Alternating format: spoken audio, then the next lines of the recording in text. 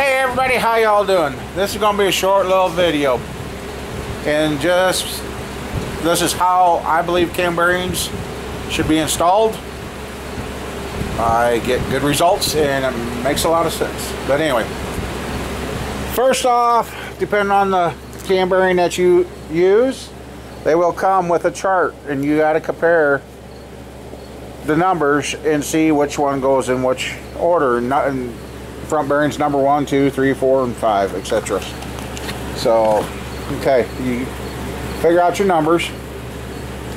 Your front bearing usually has the 2 holes like this one. Gonna found my way, 1, 2. Then, however you do it, get them laid out in the order that you need. And this is the block is upside down. A lot of guys take the simple way out, and they drive them through until they can look through that hole. Let's see. I guess you can't really see down there. Well, there we go. We'll do this. They think doing that where you can see the light down there, hey, the bearing's good. My problem is when the block's right side up, the oil comes down right through there, down around that bearing, down around both sides, then to the main. Well, if your main is working like it's supposed to, the oil pressure, until it gets resistance from the main, it's the only time the oil pressure is pushing up. And oil makes a film. So when the block is upside down, the front and rear I put in at 4 to 5 o'clock. Imagine this is 12 when the block's upside down. There's 3 o'clock, 6 o'clock, 9 o'clock. You go 4 to 5 right there for the front main in the rear, number 5 rear cam bearing. And you're going, well, the front bearing has 2 holes.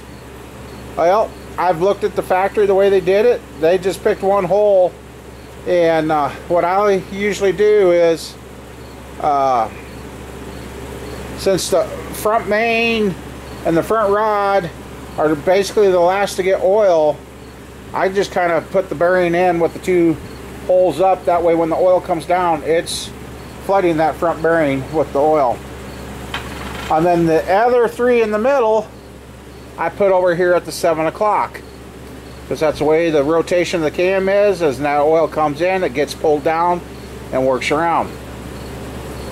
But the point about going straight down and seeing, I've seen cam bearings have a lot more wear with the setup like that. Buddy's block back there is the same way, and that guy was a professional engine builder, and he still took the place. I mean, you drive those in, they're at such an angle. With a flashlight you can look both ways and you can see the inside. Or if you're uncomfortable and you don't think you got it, you take a pick of some kind, stick it in that little hole, and if you can go there and you could fill, if you could fill that through the hole, fill both sides, you know you got that bearing centered.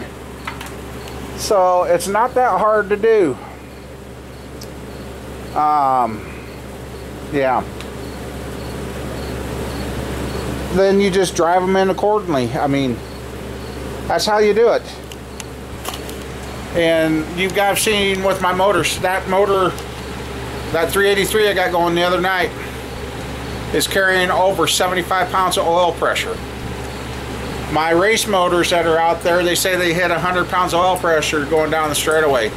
Idle about 65. The only thing I've changed is I make sure those cam bearings are not lined up with the mains. So,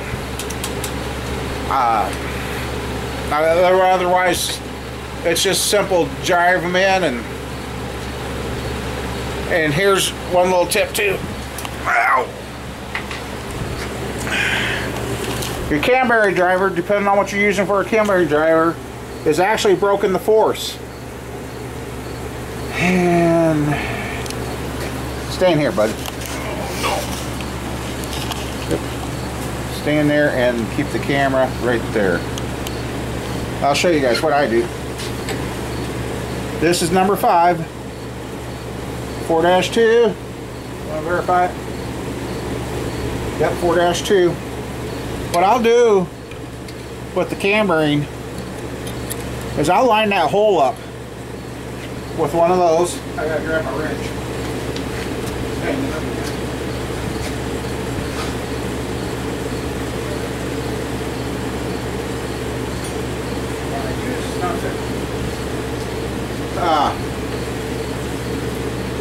I'll line that up with the hole. So, see right now, that, then you kind of look where it is. That's at the 12 o'clock position. Well, if you turn it where the next one is, that's 3 o'clock.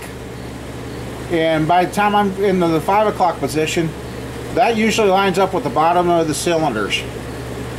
And then you just get it in there, and you got to wiggle it in, make sure it's started in there. And then to make sure your bearing's going straight, you got to make sure that cone's there. And I got the hammer close, so you know, I'll just do this one and show you guys. I mean, it's so simple to do.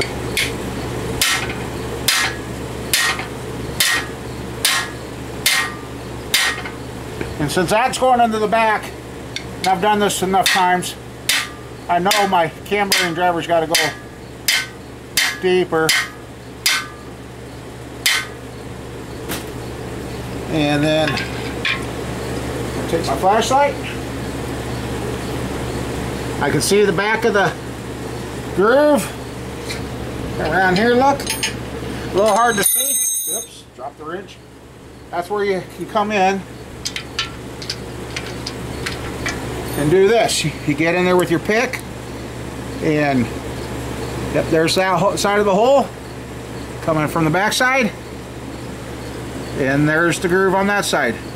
And I can see from looking right here I had it dead center. So that's how I do my cam bearings. I lay them out in order, keep them in order, still verify as you go, and that's what you do. So that's how, like I said, I've tore down enough motors and seen the motors that come in where they're lined up with the mains always seem like they have lower oil pressures than what the ones I put together do. So anyway, everybody, thanks for watching. This is just my take on it and my understanding of doing the cam bearing. So see y'all later. Have a good one.